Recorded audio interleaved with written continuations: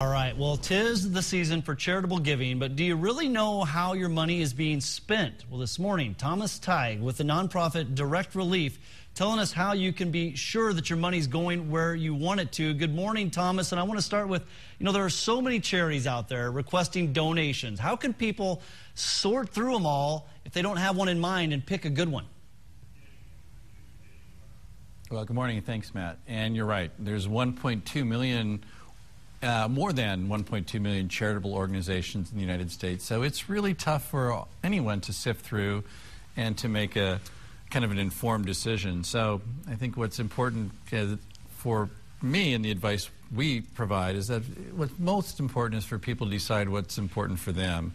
It's difficult to compare an animal welfare charity to an arts charity to an environmental charity to a direct relief where I work, which does humanitarian health services. So after you decide what's important to you, then it's important to make sure you're supporting a legitimate organization. And thankfully, there are tools and websites and independent evaluators who can help you. Things like Charity Navigator that actually rate and assess charitable organizations.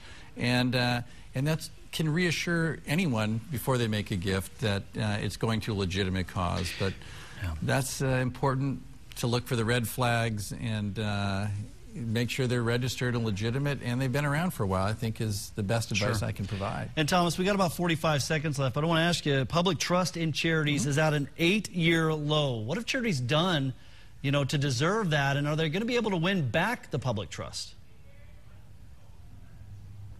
I think trust is essential for nonprofits to survive. They won't exist unless they re-earn it. So I think whatever's gotten us there, it's clear that what we have to do to earn it back is to be clear, transparent, provide more information about how money has been spent, if you've received it, and why you want it and what you're going to do with it if you get it this time.